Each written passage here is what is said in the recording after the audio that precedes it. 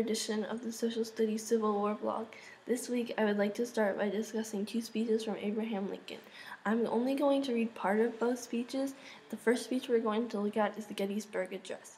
And so the brave men, living and dead, who struggled here will have consecrated it far above our poor power to add or detract.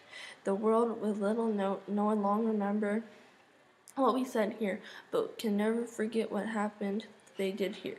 It is for us living, rather, to be dedicated here to unfinished work, which they who fought here have so nobly worked for.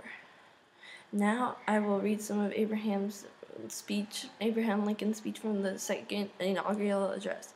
And so, on the occasion of the impending Civil War, all dreaded it, all sought to avert it. While the inaugural address was being delivered, the Union and divides effects by negotiation. Both speeches are very interesting to me, and the purpose of the Gettysburg Address is to help pay respects and honor all those people that died during the Civil War and are going to die because the war wasn't over when the speech was given, while the purpose of the second inaugural address was more to discuss what Lincoln's plans were for America in his second term as president.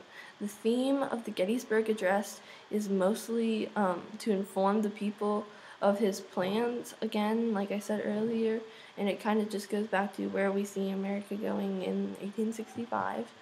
And while the Gettysburg Address was specifically about the Civil War and the people that died.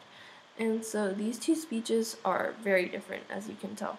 One difference is the Gettysburg Address is talking a lot about the people who are living, and also living and how the soldiers' memories will always stay, but the inaugural address is talking about the future, and while the Gettysburg Address is just kind of talking about the past and who's died and the people who are going to die.